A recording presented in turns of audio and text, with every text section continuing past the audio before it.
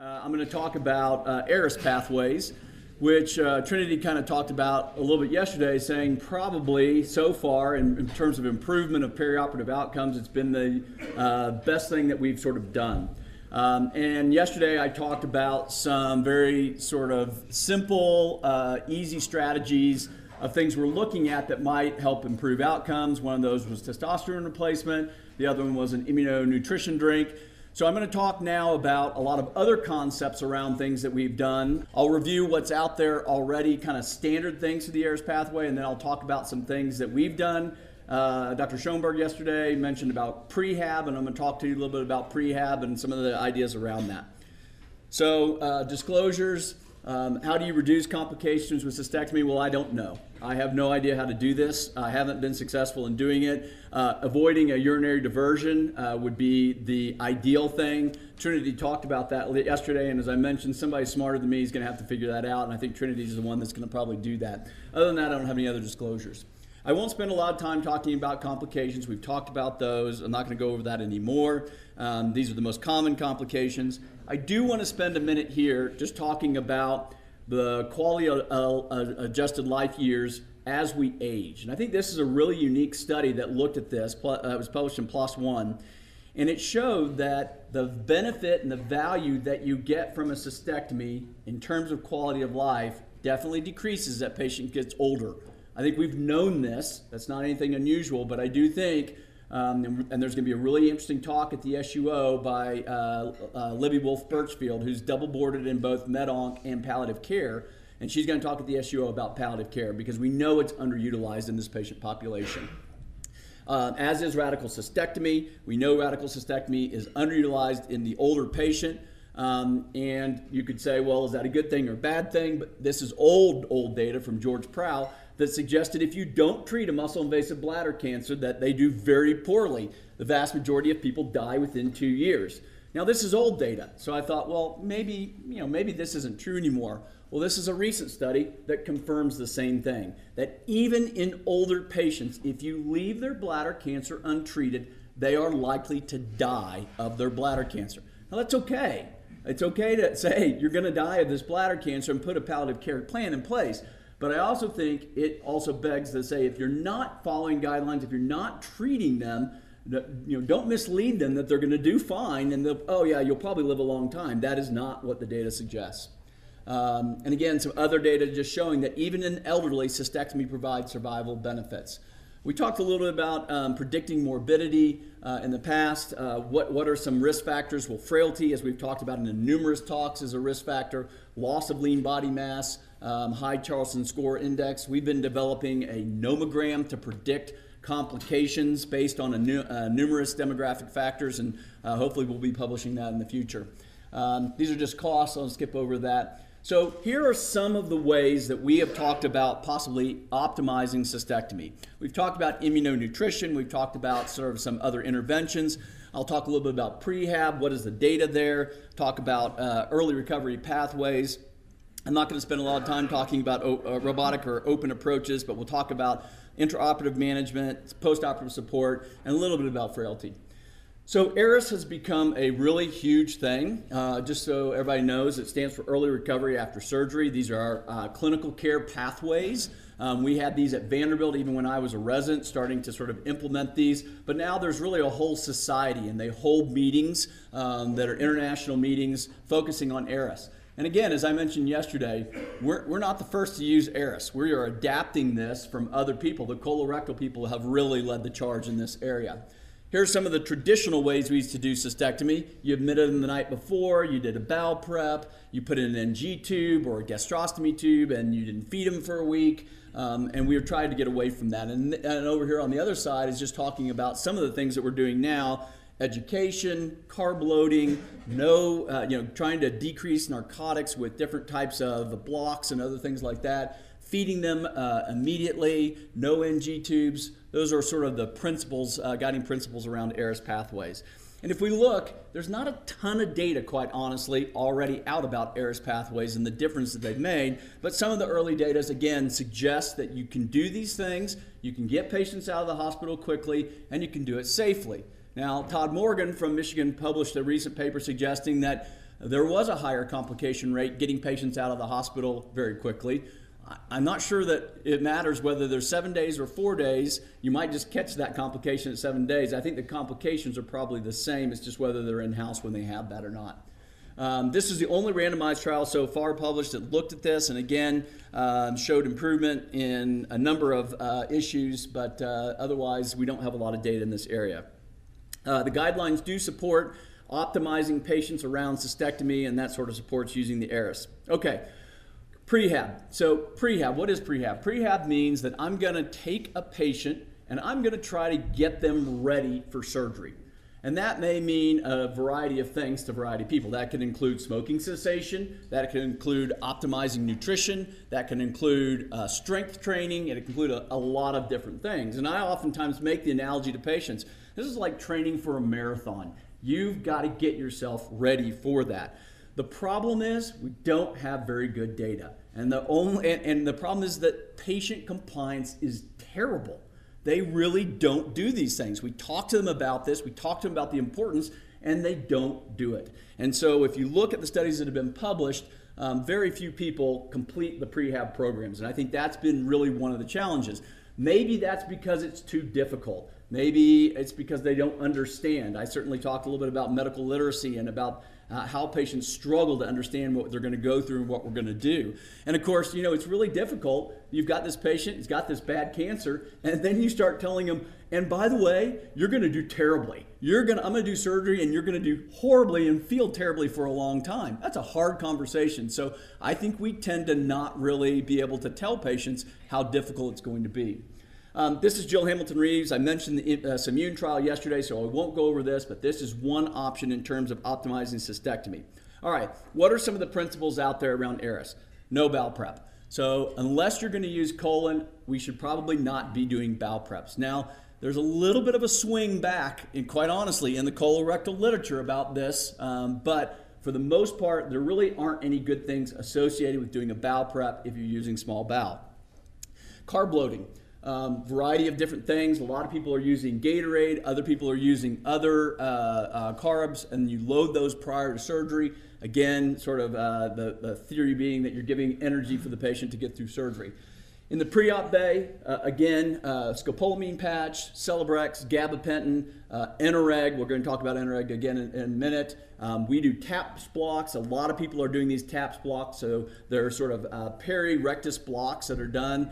Whether you use Exparel, whether you use just a long-acting lidocaine, I think you could argue whether the data supports that. Active warming, and then NICOM, which is a non-invasive monitoring device, although one of my friends who's an anesthesiologist calls it the random number generator. He just thinks it generates random numbers and doesn't mean anything.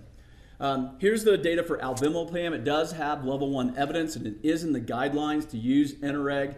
This is a mu opioid receptor blocker, and it helps for patients who have not been on chronic narcotics. It blocks those receptors on the bowel, and it has been shown to increase return of gut motility.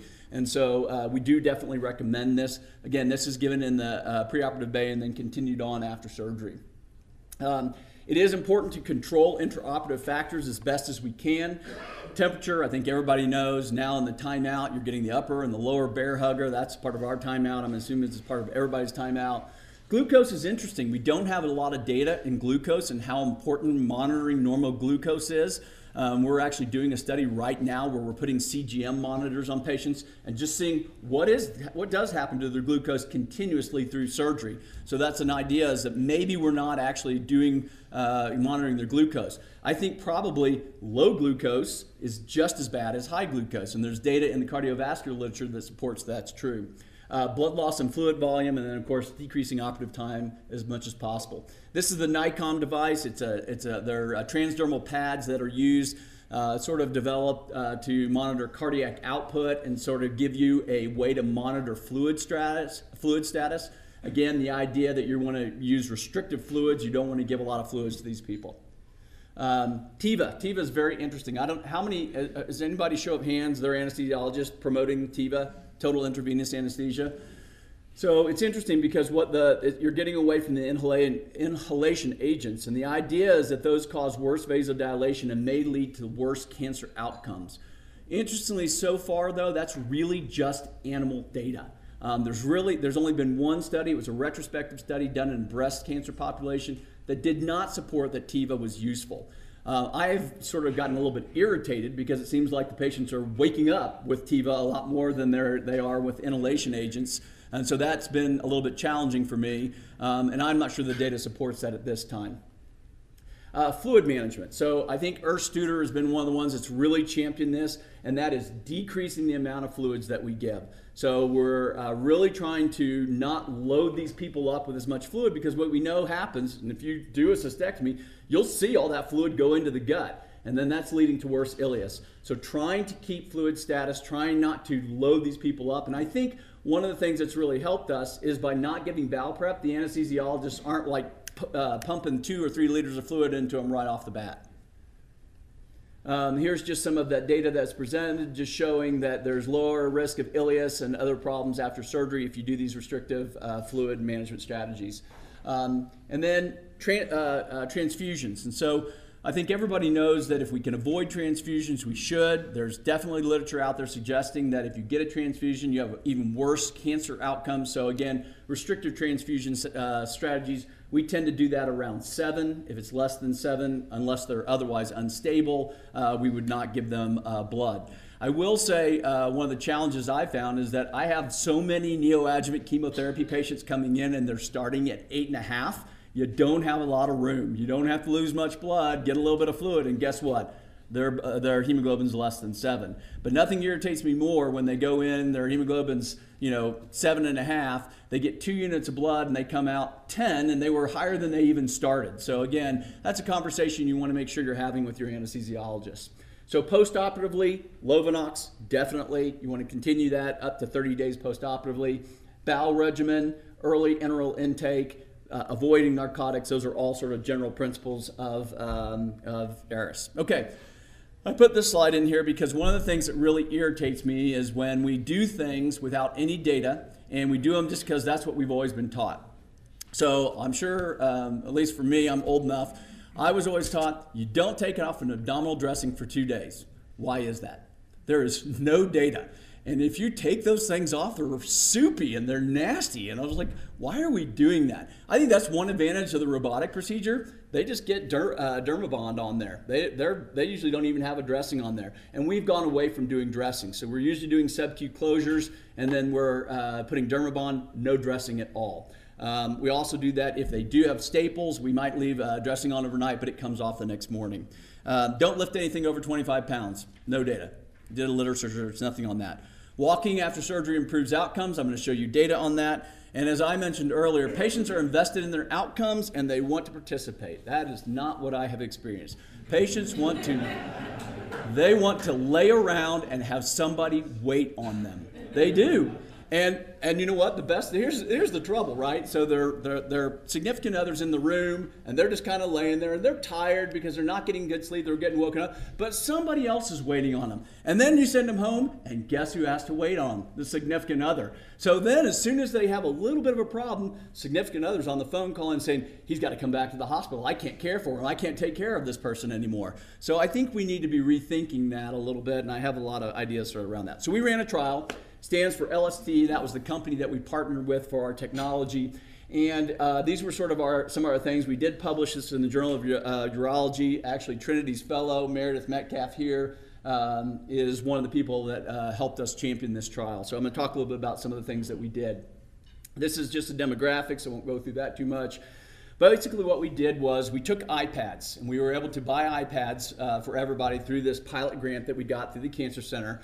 And we loaded them with tutorials, and we gave them to patients when they came in for their first visit, and that was 4 weeks prior to surgery. And we started trying to do education, and we started trying to do a number of things to get patients ready for surgery. That included, we filmed videos, we put them on there, we asked them to watch it. The devices were bidirectional, so they could send us questions through that, and we had a nurse practitioner that helped us with that to kind of answer a lot of these questions, because it is a lot of information and it's a lot of time. These are, again, the scripts that we use. We filmed neobladders, we filmed conduits, the care pathway, you talked about when they're going to go home, all those different things. That started at, again, 21 days. One of the things that we've done that's been really, I think, probably valuable, although the data wasn't great on it, was what's called stoma boot camp. And we're still doing this now. We're using it as a billable thing. But we send patients to learn about their stoma prior to surgery. They get marked.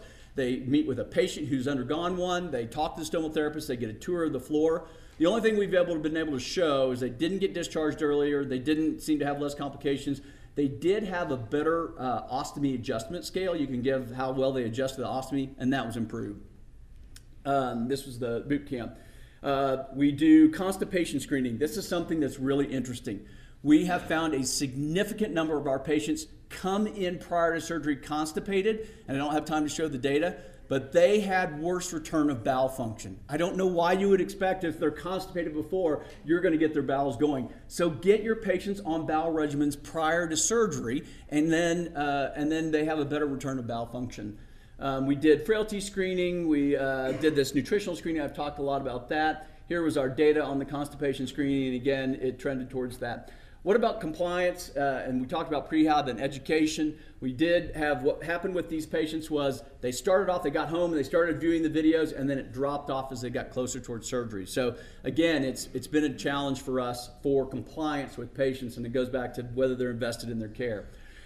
Probably you don't know this, Garmin is located in Kansas City. Their headquarters are there, and we have a partnership with Garmin. And what we did was we got devices for all of our patients, and we put them on, and we said, okay, here are your goals. You need to walk 5,000 steps each day, and I want you to increase that prior to surgery. So again, the concept of prehab, we're getting you ready. Then we're going to give you goals each day in the hospital and when you go home, and we're going to see how that correlates to outcomes. You can see here's how they sort of did in terms of their activity and recording that. That wasn't very good. We tried to do that automatic, but the device didn't have a sync for that, but we have sort of figured that out now. And this is their compliance. I won't go through this.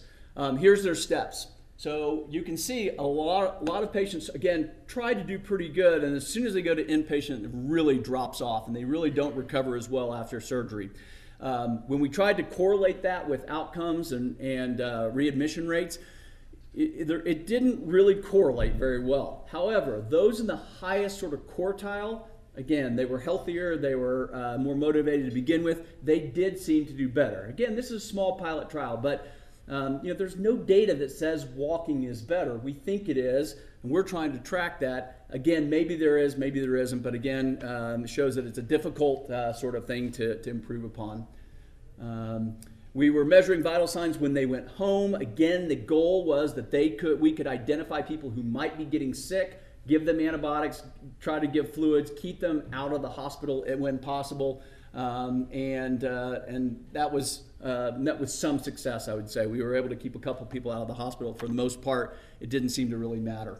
In terms of complications, again, we really didn't see any differences. And I think what I would say is it's really hard to move the needle in these patients. And so the other things that we've talked about, hypogonadism, constipation interventions, immune, those are all things, again, they're simple. I know there's nothing earth-shattering about it, but again, anything that we can seem to do is what we're sort of trying to focus upon. We're going to be expanding our LST trial and trying to, again, continue to monitor and educate patients, help them sort of take control of their own care. One of my big things is, if you take a patient from the recovery room in a bed and you put them in bed, that says you should stay in bed. We should not do that. We should put them in a wheelchair, and we should take them and put them in a chair. And then you tell them get up and walk. What I would also like to do is I would like them to get their own medications. They shouldn't just ring the bell, and they should get up and go to the nurse's desk and ask for their own medications or their meals. The hospital has not liked that idea very much. The nurses love it. The nurses are like, we love you, we want that. But the hospital hasn't liked that idea. And there are some safety issues around that, I understand. So conclusion, cystectomy remains a morbid procedure. We're doing a lot of things, but it's really hard to move the needle. I do think ERAS pathways are critical, and I think we can continue to refine these. I do think patient education, obviously I'm a huge proponent of education, but they don't oftentimes participate, and it's hard to get patients invested in their care. But I do think we need to continue to leverage technology.